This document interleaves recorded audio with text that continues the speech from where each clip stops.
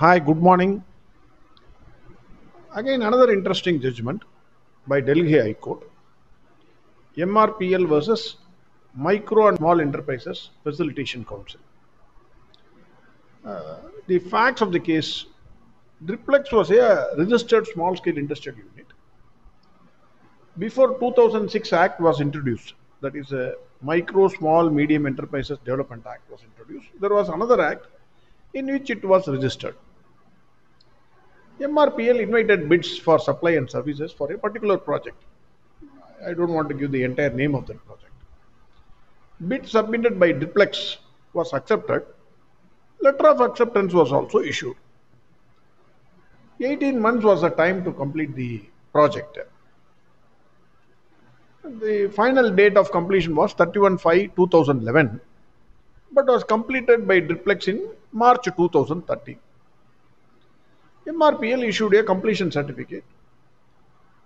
Driplex submitted its final bill. MRPL withheld some amount.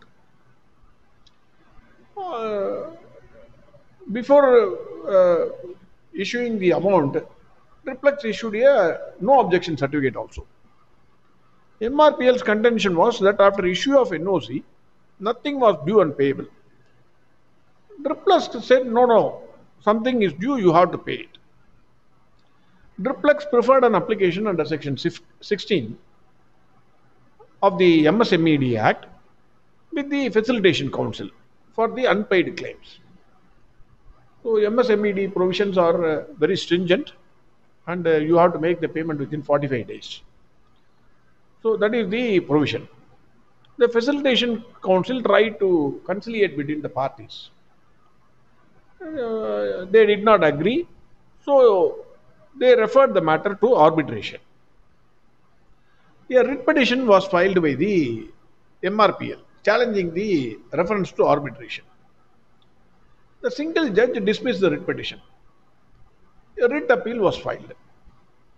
Issue before the court was whether the provisions of the MSMED Act will apply retrospectively. According to MRPL, only micro or small scale industries registered under 2006 Act would be considered as supplier. The sum and substance of the argument, if you take, it was the liability to pay within 45 days and the interest to pay as a consequence of non-payment that will get triggered.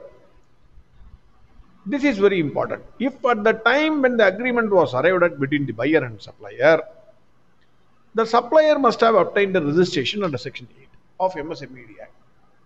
So the contention of MRPL was, at the time when you are entering into agreement, you must have been registered under the MSMED Act. Before the single judge, this issue was considered by the advocate.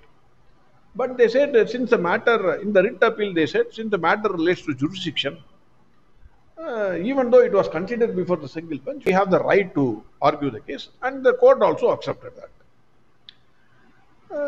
In the meantime, when the writ appeal was pending, award was also pronounced by the arbitral tribunal, and this was also challenged by MRPL by way of Section 34 application. The issue regarding the applicability of the MSMED Act was also pending before the Section 34 application. The court cautioned the advocate, sir, if I decide this, then in your application they may not be able to decide. But the advocate said, no problem, you can go ahead. That is what the advocate said with the court. Delhi High Court held that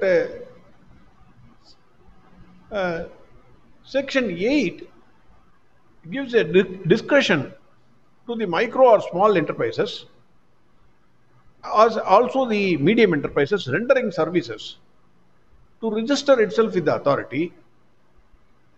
It will not take them out from the ambit of definition of supplier, because it is only a discretion. So as a secutor, the benefits of securing timely payment, that will also apply to them. The supplier would also be entitled to interest if the buyer did not pay in time.